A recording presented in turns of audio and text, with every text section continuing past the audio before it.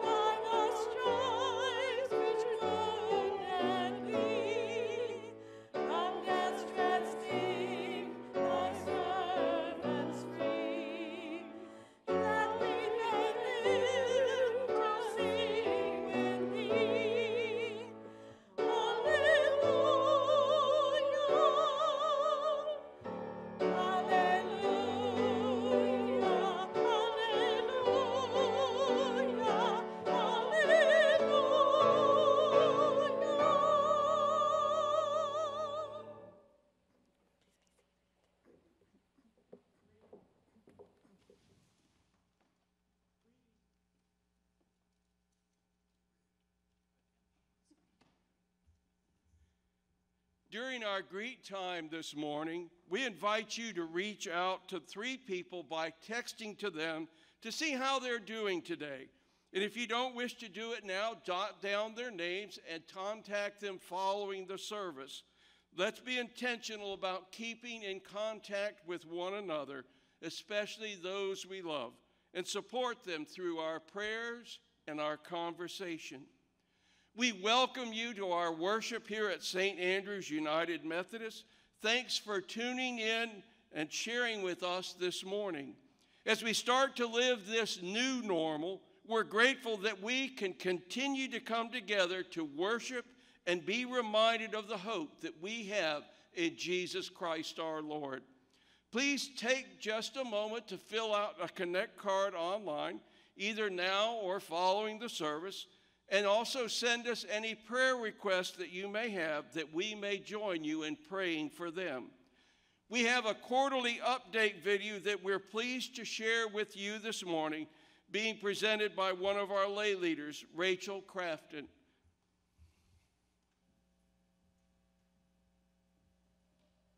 Hi, church. My name is Rachel Grafton, and I am one of the lay leaders here at St. Andrew's. Today, I wanted to take this opportunity to give you a brief update on the life of our church, as well as to show you, even in these uncertain times, how we are continuing to lead people to know God and to experience His grace through a growing relationship with Jesus Christ.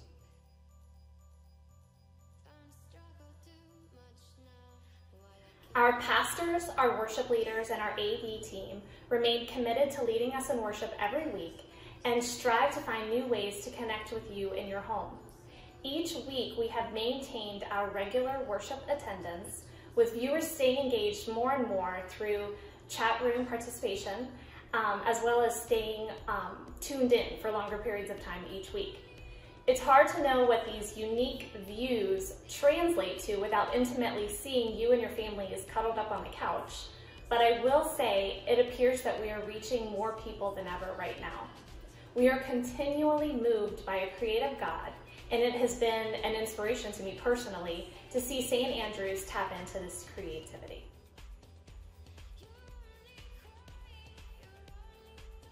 Kids, youth, and adult ministries haven't missed a beat. Although we long to meet again face to face, many of these programs have seamlessly made the transition online. There are several online studies on Facebook, as well as other Sunday school classes meeting through Zoom. On Sundays, Kids Ministry has been pumping out wonderful programming for families to view at home. And Wednesday Night Spark just wrapped a memorable study on the real meaning of Easter eggs. Youth Ministry has been meeting every week via Zoom to check in, connect, and pray with each other. And beginning this evening, they are launching a virtual Sunday night programming with relevant messages and then break out into their normal small group discussions.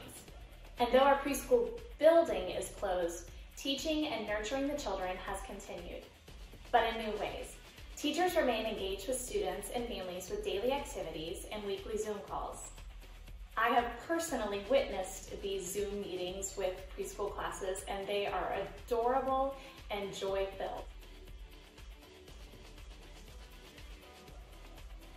Congregational Care and our incredible staff are currently reviewing the immediate needs of our community as well as the immediate needs of our congregation, and we'll be launching several outreach initiatives in the coming weeks, so be on the lookout for new ways to serve.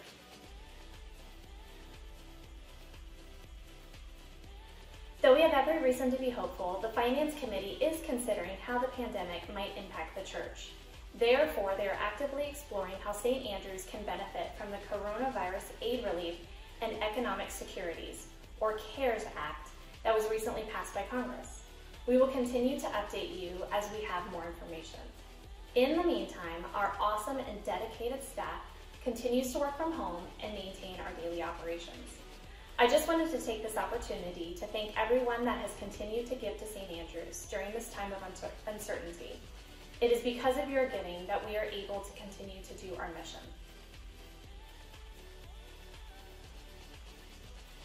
And finally, I want to remind all of you that next Sunday, April 26th, is Announcement Sunday, where we will hear from our Staff Parish Relations Committee Chair, Brent Jurin.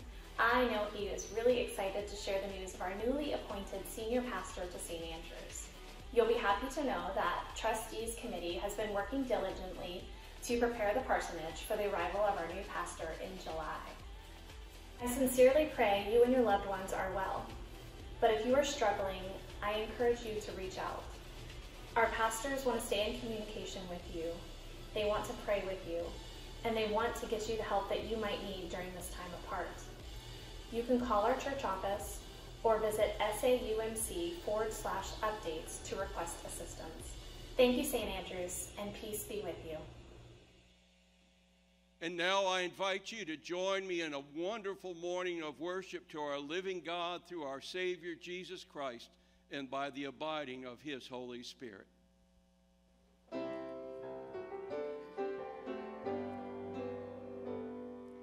One heart, one spirit, one voice to praise you. We are the body of Christ. One goal, one vision, to see you exalted. We are the body of Christ. And to this we give our lives, to see you glorified. One heart, one spirit, one voice to praise you. We are the body of Christ. Yes, we are the body of Christ.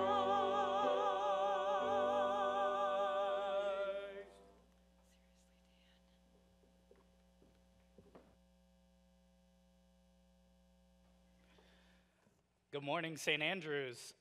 It's great to see you all here this morning, that we are all united by one spirit and one heart in worship this morning.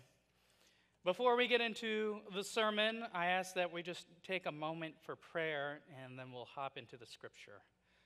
So let us pray.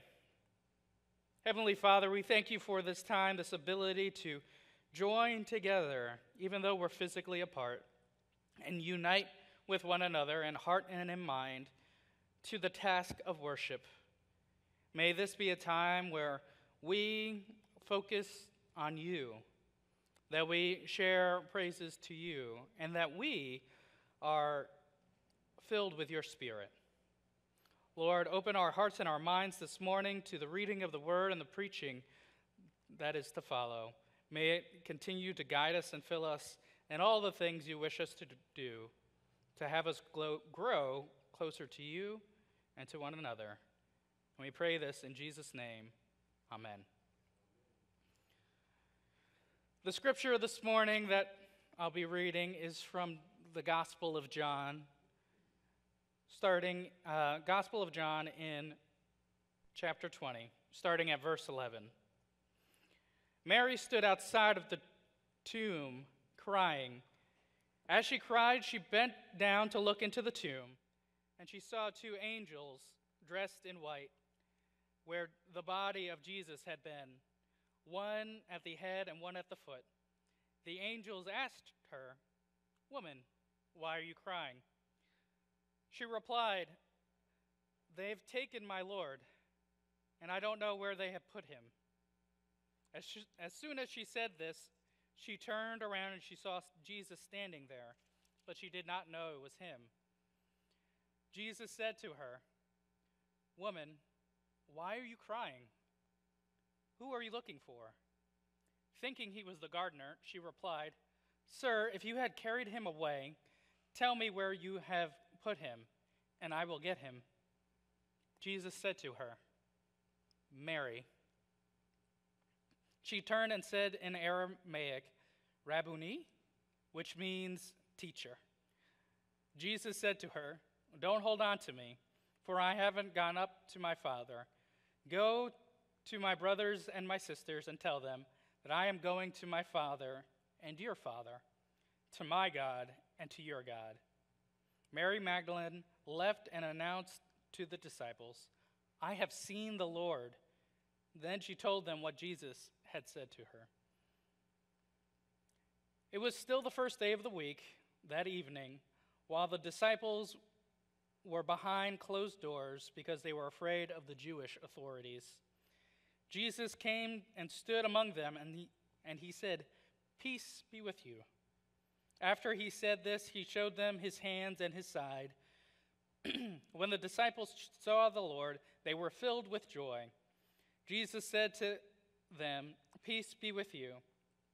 As the Father has sent me, I am sending you."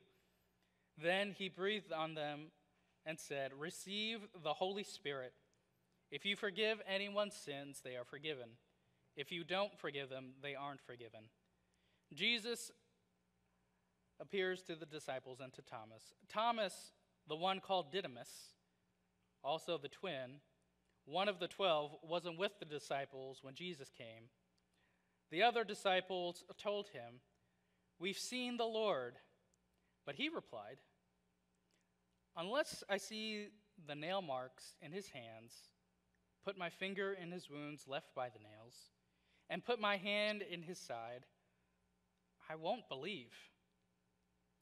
After 8 days, his disciples again were in the house, and Thomas was with them this time. Even though the doors were locked, Jesus entered and stood among them.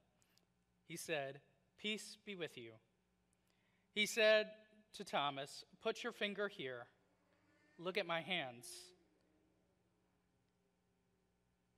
Put your hand into my side. No more disbelief. Believe."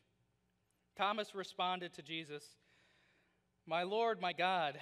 Jesus replied, "Do you believe me because you see me?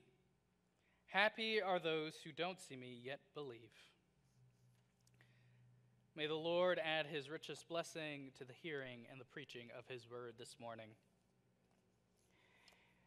Well, it was interesting as I drove to church this morning, and as I was driving, there was a thick cloud of fog that was over the road, and it was chilling to me to the point that it was as if the Holy Spirit was saying, "Remember this."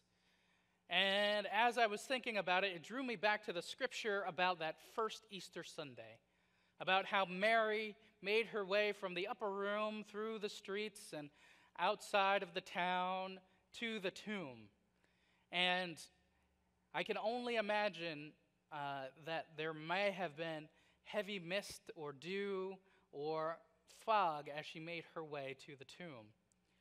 And if you look geographically on a globe and you trace your finger all the way around from where Jerusalem is, all the way around the world to where we are in the States, they share the same region as Delaware. So it's not completely out of the question to imagine that there may have been mist or heavy dew or fog that morning as Mary made her way to prepare Jesus' body.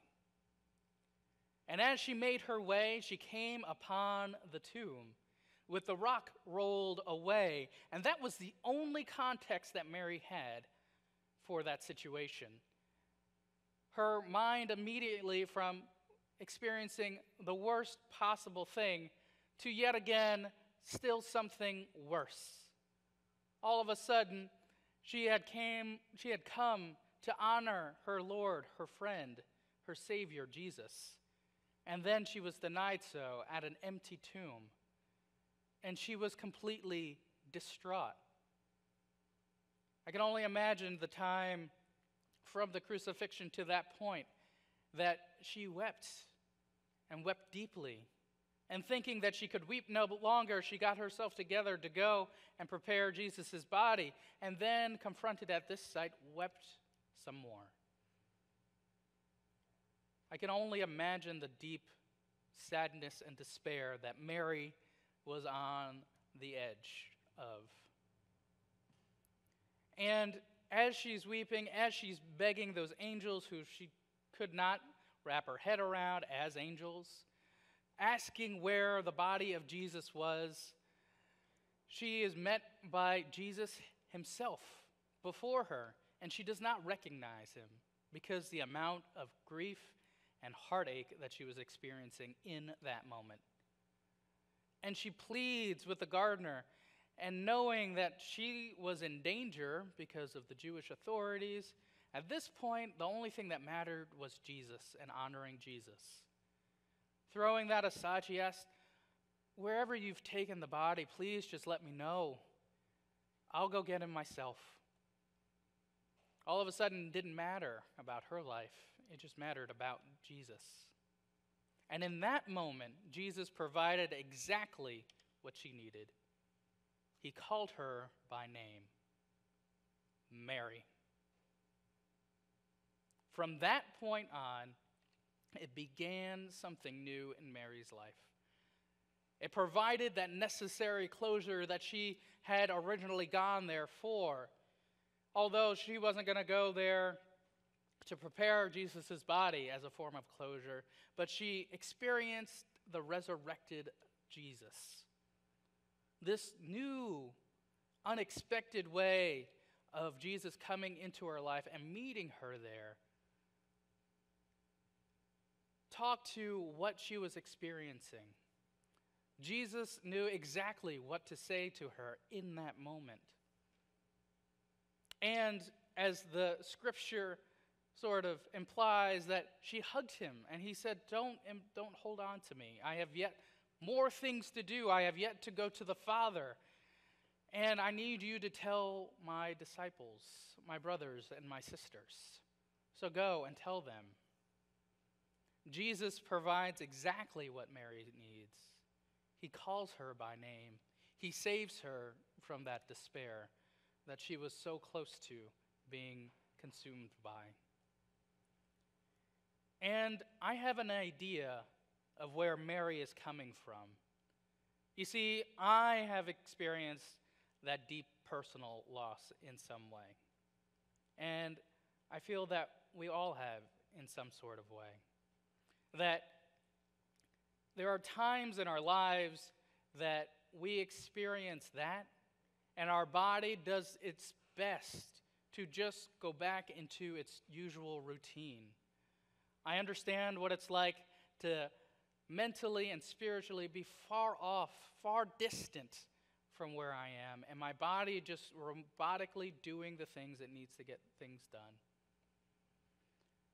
Coming from the point of when I moved in with my aunt and uncle for the first time, those first couple days were incredibly rough. At that time, it was beyond clear that my mother could no longer care for my siblings and me. And when that first morning, My body got up, I went to the kitchen, and I tried to have breakfast. And it was just too much. You see, as that familiar routine of things and just trying to get things back to normal, as we're trying to process what we've processed, sometimes those wave of emotions from that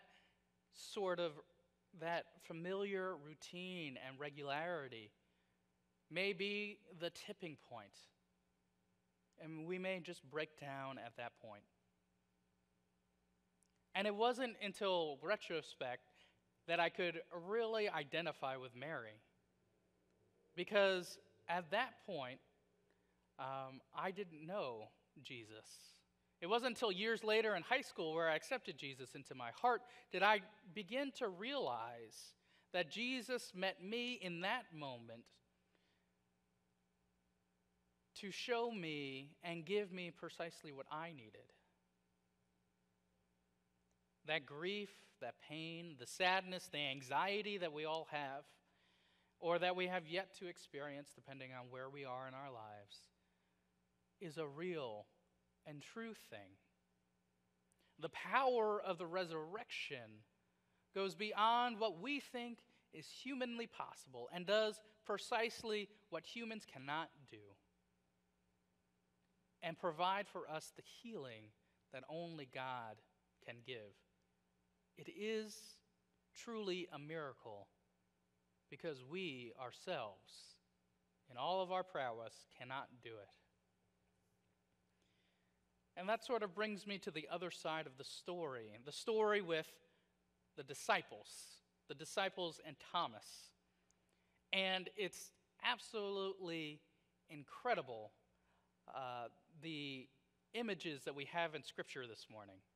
It brings chills to me, even in this moment, because we are experiencing what the disciples are experiencing, being sealed off in our each individual upper rooms. And I don't wish to downplay the seriousness of our health and public scare and what the disciples were experiencing. But I can be confident and offer you assurance that they felt mortal fear for their lives and their loved ones. You see, in Jesus' time, where the disciples were at this point, when a revolutionary arises and is put down, their followers are also targets for the same end. So the disciples hid away in the upper room, only leaving that place for necessary things like food and water. They were there and they knew the danger around them. And I hope you hear that this morning, that it's relatable to protect ourselves, to hide away, even though we are completely disconnected. And those feelings may fester and we may look towards despair. But even in that time, Jesus appears among the disciples. You see, Thomas was out doing whatever he was needing to get done. Maybe it was his turn to go out and get supplies for the group. And while he was away, Jesus shows up. And he offers them, and he shows the disciples gathered there his body, his hands, and his side, and breathes upon them the Holy Spirit. And in that moment, communally, they are given exactly what they needed to turn from despair. That seed of hope that was planted long ago with the continual teachings of Jesus was being watered and nourished in that moment as Jesus provides for them the confirmation that what he came to do was not what they expected, but was something more. And so they were elated, they were ecstatic, they were seemingly losing their minds with joy. And so when Thomas returns and Jesus is not there and he receives the news, Thomas's reaction is not far-fetched for me, because he wasn't there to experience it. And I feel like Thomas gets the short end of the stick of history and the fact that he's referred to as Doubting Thomas. And I don't think that's very fair for Thomas.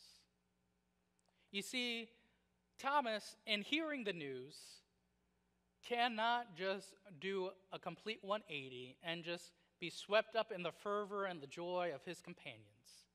Because he says to them very plainly that I experienced the same trauma you did. And I have this sea of emotions and feelings and sadness. And it's deep.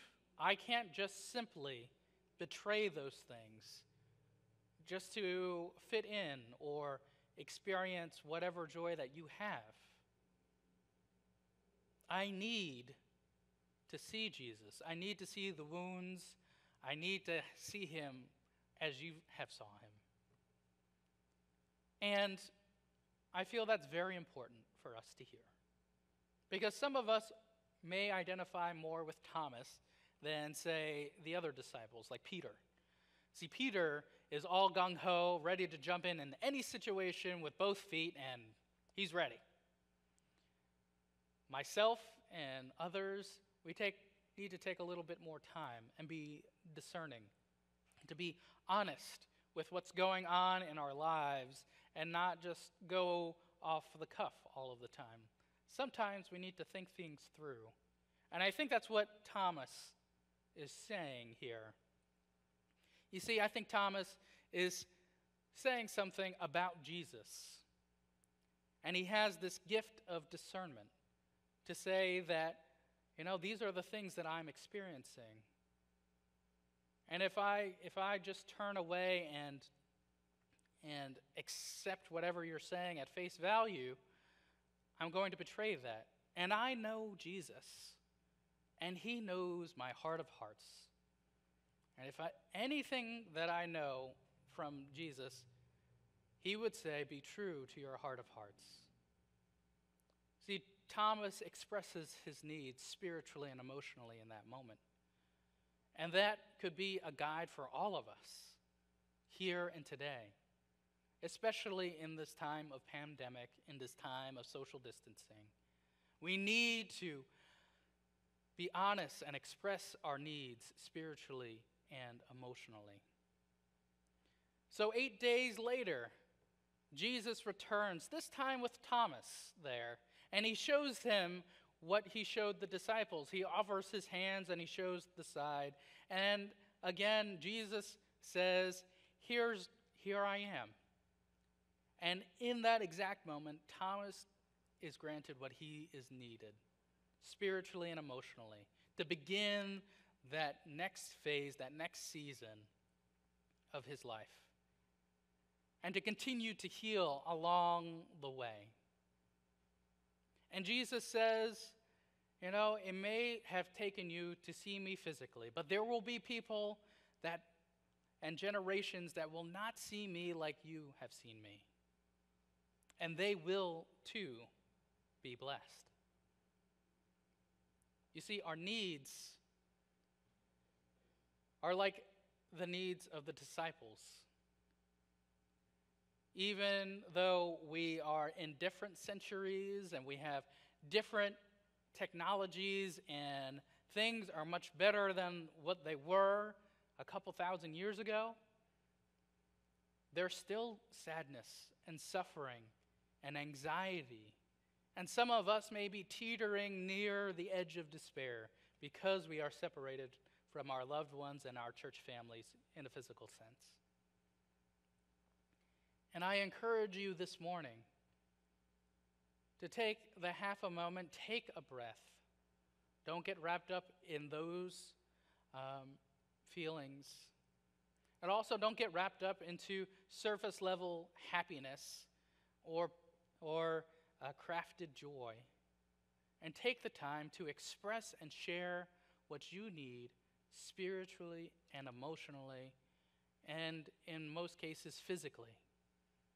I encourage you to do that, because as we band together like the disciples did, do we get to see that miracle of the resurrection And with Jesus' commandments to the disciples beforehand, we see the fact that the work of the church back then and today and in the days and months to follow is important. That the work of the church is going on right now and will continue to go on. And I see this work at St. Andrew's in a very special way.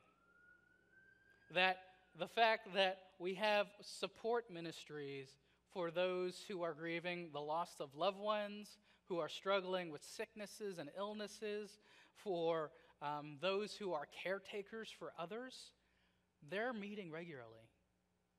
That our discipleship practices are not being swallowed up with the fear and the challenge of distance, but our leaders are taking the time to learn new technologies that they were not comfortable with before, to provide Bible study and Sunday school opportunities so that we may continue to grow in a growing relationship with Jesus.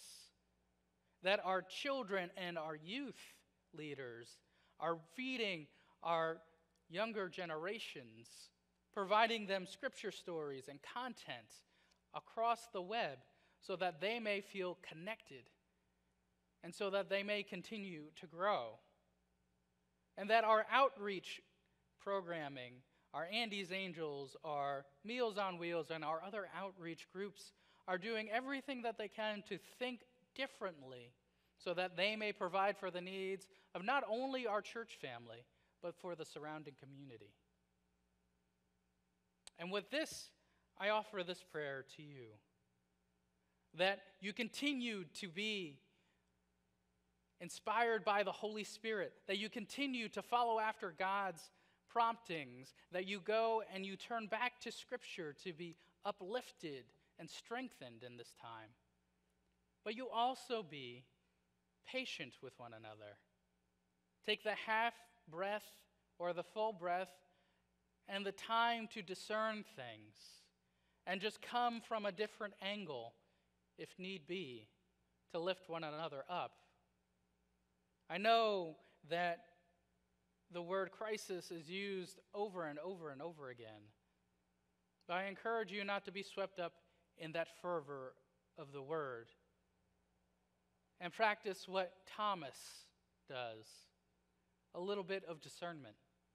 And for those who can identify with Thomas the most, I encourage you to be uplifting and graceful as you discern.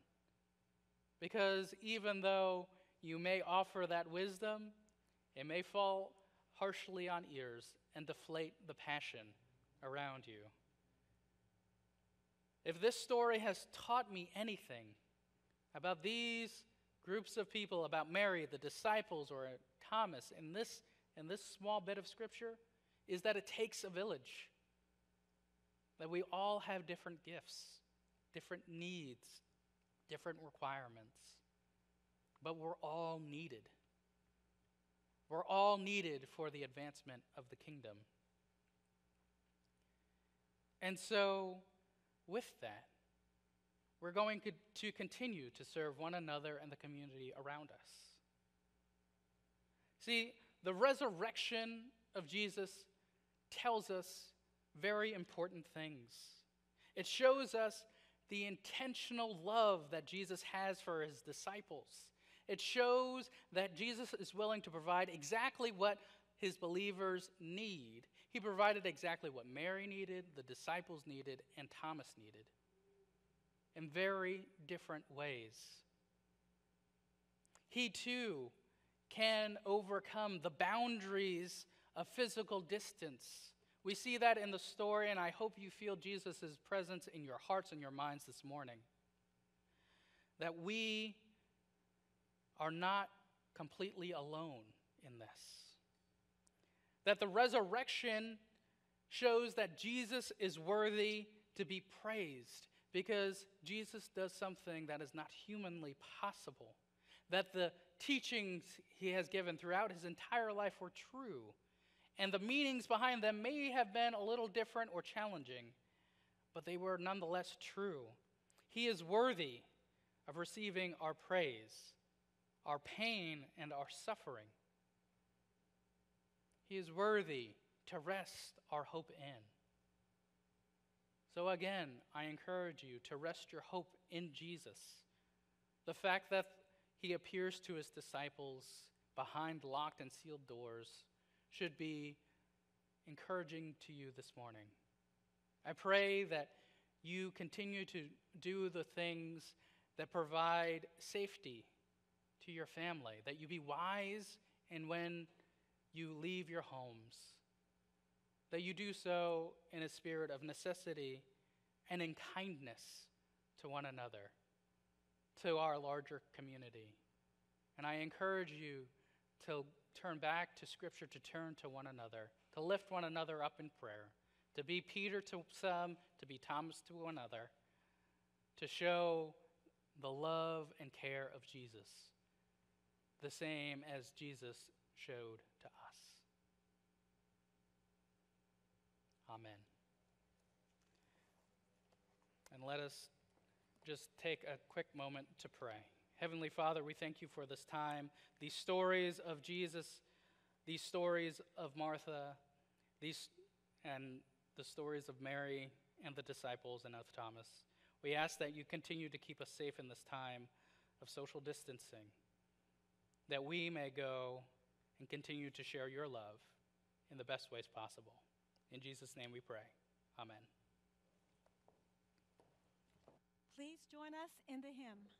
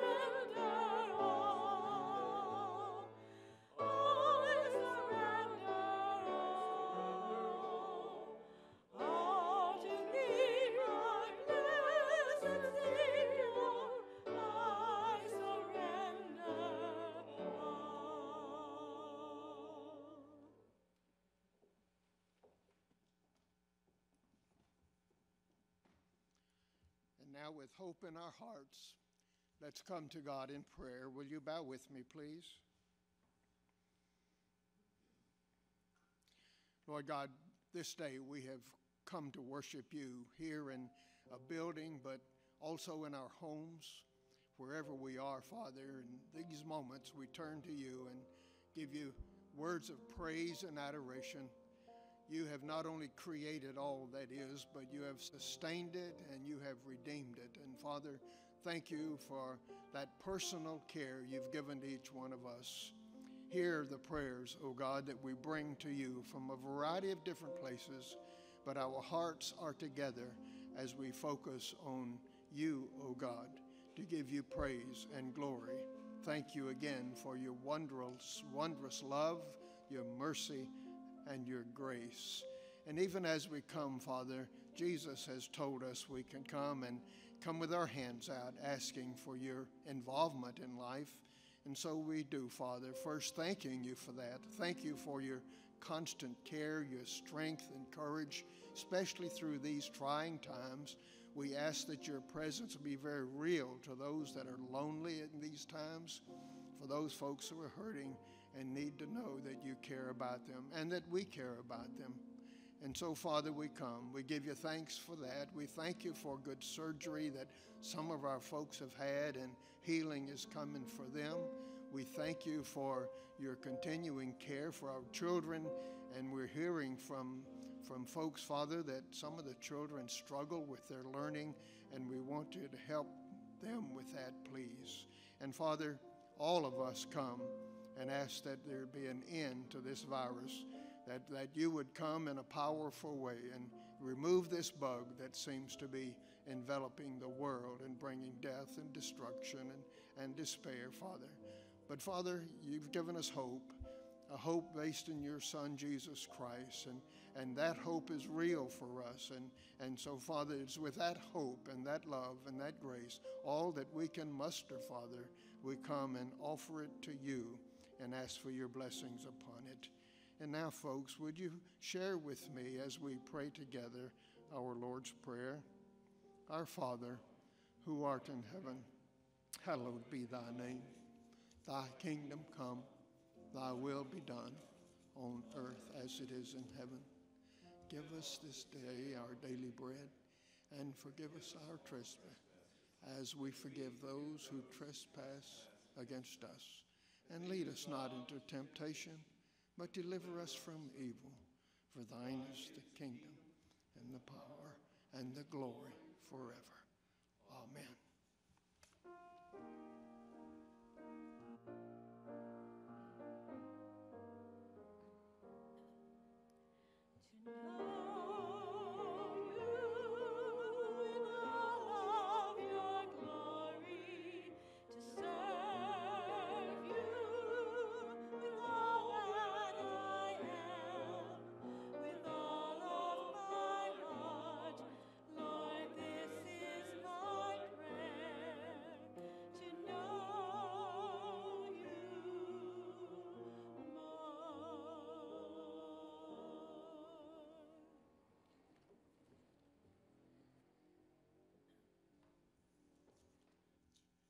Your giving enables us to continue to do God's work in the midst of adversity. It enables us to bring hope to the weary, to the world, and to share God's love with people who so desperately need to know that they're not alone. There's a giving link at the top right-hand corner of your screen. If you so feel led, please give through that link at this time. And if you're more comfortable giving via a check, then we invite you to mail it to St. Andrew's United Methodist Church at the address before you. Thank you for being faithful and staying committed to being disciples of Jesus Christ our Lord.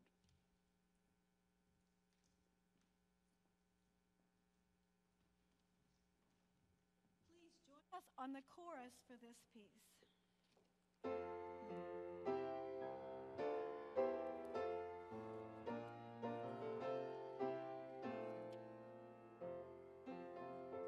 You are my strength when I am weak. You are the treasure that I see. You are my all in all. Seeking you as a precious jewel, though to give up I'd be a fool. You are my all in all. Jesus, Lamb of God, worthy is your name. Jesus,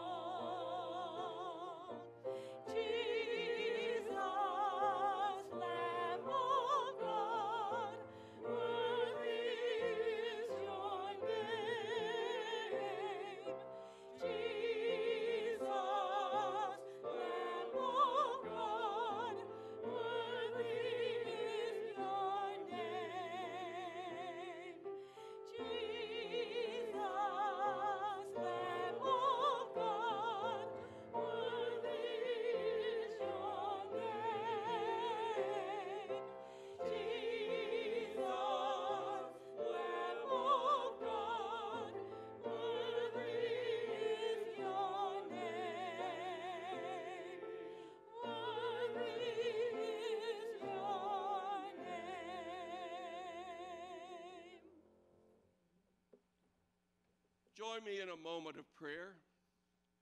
Gracious God of light and hope, we bring our offering before you this morning, still writing the joy of our Easter celebration, your triumph over the grave. Scripture has reminded us that we have been given the pathway to a new birth, the promise of an imperishable heavenly inheritance, and the power of God's protection. Silent in the realization of these priceless gifts, we offer ourselves to make this good news known to those who have not yet heard or received that good news. With praise and thanksgiving, we dedicate these gifts in the name of Christ our Lord. Amen.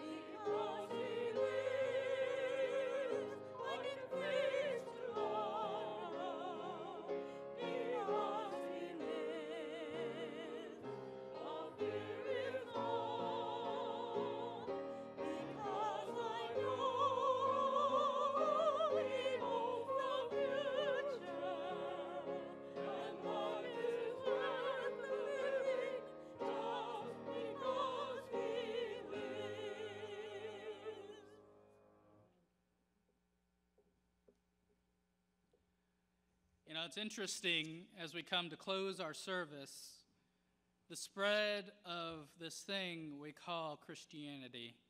If you read anything about church history, you know that it wasn't the fact that, the disciples experienced Jesus and then just went out to tell people. It was because of the resurrection and their true conviction in that experience did they spread the word and hope and joy that Jesus has done something more than they could ever possibly imagine. So go with these words. May God go before you to lift you up and grant you clear minds to know his will, pure hearts to share his love, and eager hands to build his kingdom in all things and in all places.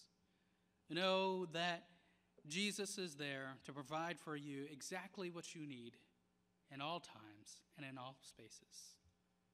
In Jesus' name, may you go in peace. Amen.